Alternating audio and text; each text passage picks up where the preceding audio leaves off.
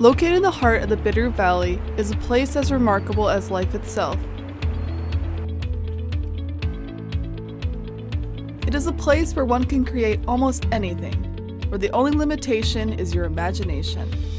This stuff here that you guys have will allow someone who is curious and has all these little ideas in their imagination to really do something with that. I can have a simple idea for a guitar that I want to redesign.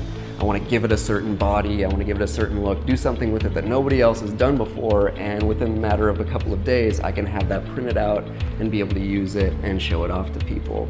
It's personalized fabrication, where one can locally produce interesting things instead of relying on global markets. It becomes a market for one, not billions. People like to collaborate, and people want to be more than just consumers too. They want to carry out their own ideas and make new things. There's a lot of new things that 3D printed that have helped a lot of people.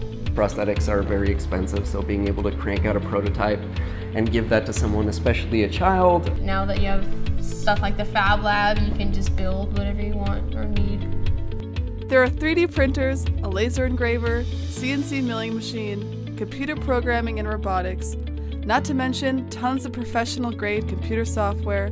They may not be affordable to own, but available for use at the FabLab whenever the doors are open. Introductory classes run through the Bitterroot Community College every semester, but you don't have to enroll in school to attend.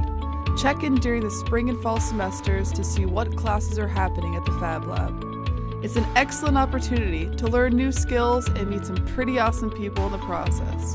It connects places like Montana with distant lands and people from all walks of life, who are also driven by innovation and creatively solving local problems, or just designing things to pass the time.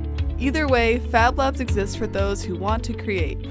I come to the Bitterroot FabLab because I'm a creator.